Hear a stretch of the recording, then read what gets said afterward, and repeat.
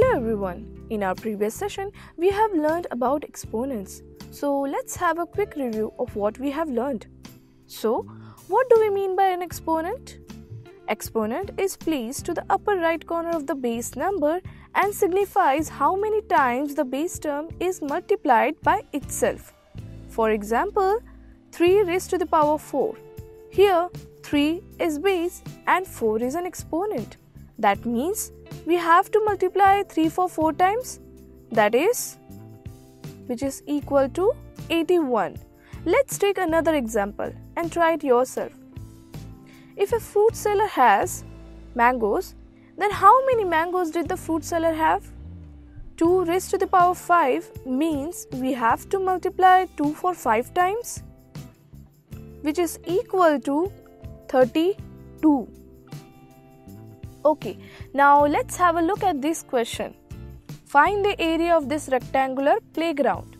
Now, here length is given as 3 raised to the power 3 meter and breadth as 3 raised to the power 2 meter. Well, we can see here that the length and breadth are given in exponent form. So, what will be the area of this playground? Length into breadth, right? So, 243 meters square. Friends, did you notice anything common here? Yes, you got it right. Here, the base is common, that is 3. Well, that means here we can see that 3 is multiplied 5 times. Therefore, can we write this as? Yes, we can, as 3 raised to the power 5 is ultimately equal to. Let's take a few more examples to see that if this is true in all situations. Here, we can see that the bases are identical. Therefore, to multiply identical bases, we have to add the exponents. That is, for z raised to the power m into z raised to the power n, we'll have to multiply z for m plus n times. In the previous session, we have learned that m and n can be a positive integer and z can be any real number. So, this is our first law of exponent. What will be 5 raised to the power 2 multiplied by 5 raised to the power 3?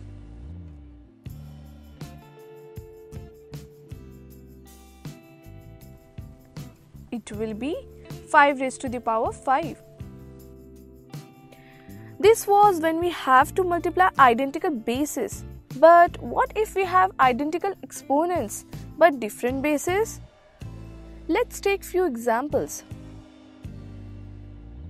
Here we can see exponents are identical, right? So can we write 5 into 4 raised to the power 2? Yes, as we are getting the same solution. Next, if we have, here we can see that the exponents are identical. Therefore, for identical exponents, we have to multiply the bases. Therefore, z raised to the power m multiplied by y raised to the power m, which is equal to z into y raised to the power m. So, this is our second law of exponent. What will be 2 raised to the power 2 multiplied by 7 raised to the power 2?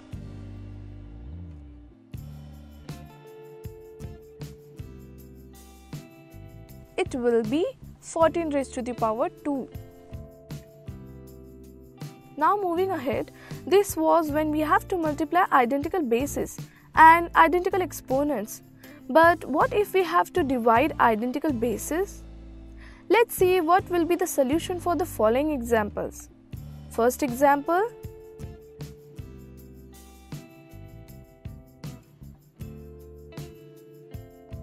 or easier option to do this is, next, if we have, here we can see that the bases are identical. Therefore, to divide identical bases, we have to subtract the exponents. Therefore, z raised to the power m divided by z raised to the power n equal to z raised to the power m minus n. So this is what our third law of exponent.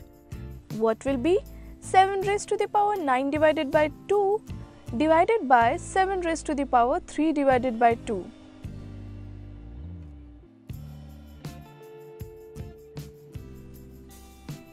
It will be 7 raised to the power 3.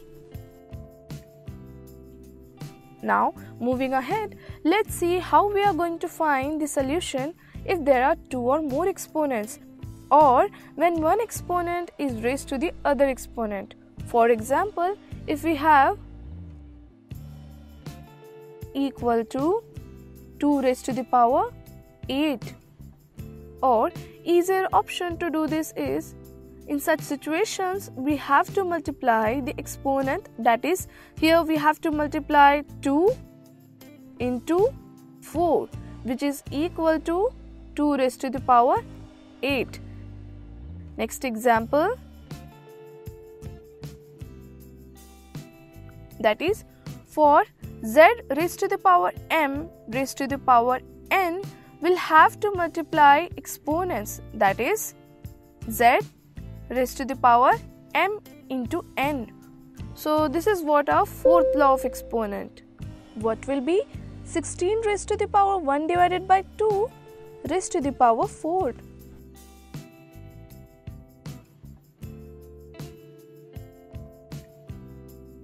It will be 16 raised to the power 2. So till now we have seen 4 laws of exponents. Now moving further, let's see what we get if the exponent of a particular number is 1. For example, 7 raised to the power 1. Here base is 7 and exponent is 1. That is, we have to multiply 7 for only one time. Therefore, answer will be 7. Let's take another example. So here in general we can see that z raised to the power 1 equal to z. So this is what our fifth law of exponent. That is, any number raised to the power 1 is the same number. What will be 12 divided by 4 raised to the power 1?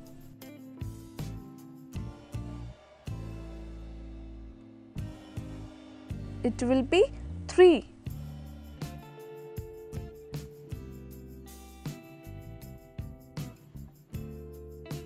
Okay, this was when the exponent of the number was 1. But what we will get if the exponent is 0? Solution will be 1. But why and how did we get 1? Okay, now according to our third law of exponent, that is, to divide identical bases, we have to subtract the exponents, right? Now, what we will get if we divide the same number? It will be 1. Similarly, what will be the solution according to law? 5 raised to the power 0, which is eventually equal to 1. So remember friends, any number raised to the power 0 or any number whose exponent is 0, the solution will be 1. You can take any number, suppose that is z raised to the power 0 equal to 1. So this is what our sixth law of exponent. What will be 100 raised to the power 1 divided by 100 raised to the power 1?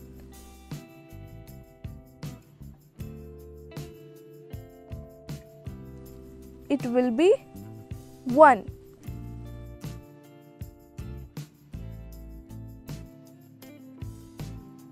Till now we have observed that the exponents are positive. But what if we have negative exponents? Do we also get the value in negative? For example, if we have 4 raised to the power minus 2, will it be equal to minus 16? No friends, most of us make mistake here. We think if the exponent is in negative, then the solution will also be in negative, which is incorrect. So, how do we solve this negative exponent? If the expression is in the form of a raised to the power minus n, then it is the reciprocal of a raised to the power n. That is, a raised to the power minus n equal to 1 divided by a raised to the power n. That means a negative exponent in the numerator is a positive exponent in the denominator. So can we write 4 raised to the power minus 2 as 1 divided by 4 raised to the power 2? Yes, we can.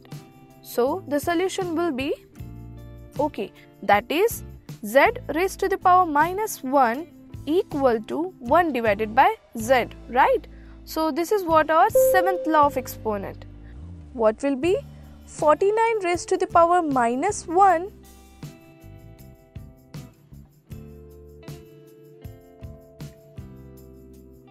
it will be 1 divided by 49.